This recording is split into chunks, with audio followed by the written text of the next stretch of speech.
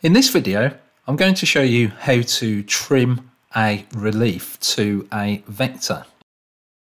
So what you need is obviously a vector. So let's say, for instance, if I have that square there, and let's say that I wanted to remove a portion of this Pegasus using that rectangle as my cutting edge. Now, what I would tend to do with this is take a view from the top so you can do this. Select the vector. If the vector's not selected, you won't have the option. And then if you come to the relief drop down and then edit, then you've got options to zero inside the vector or zero outside the vector. Zero basically means trimming or cutting. So if I zero inside the vector, you can see that it's basically cut that portion away. If I undo that and then go to the relief drop down again, edit, zero outside the vector, it will leave whatever's inside that vector. Now you can do this to edit up models if you wanted to. So let's say, for instance, I wanted to remove the wings from this Pegasus.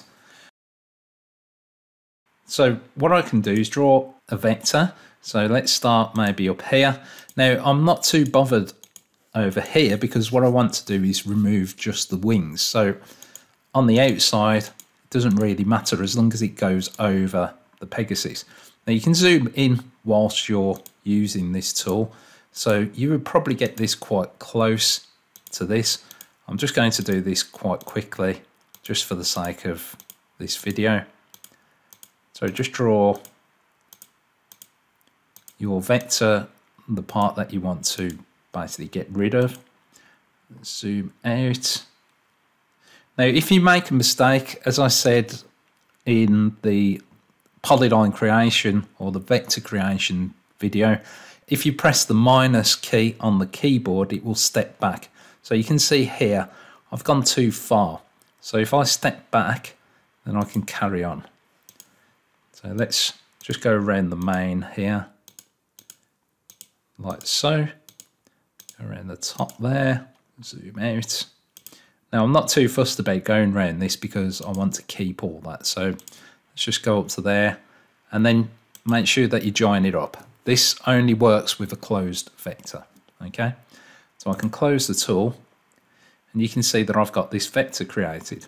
So what I can do now is if I go to the relief drop down, go to edit, I can zero outside the vector, zero inside the vector. So if I wanted to get rid of the horse, I could zero there and it leaves me with just the wings. If I undo that and then zero outside the vector, it leaves me with just the horse. And then I could put maybe another set of wings on there if I wanted to. So that's how you trim a relief.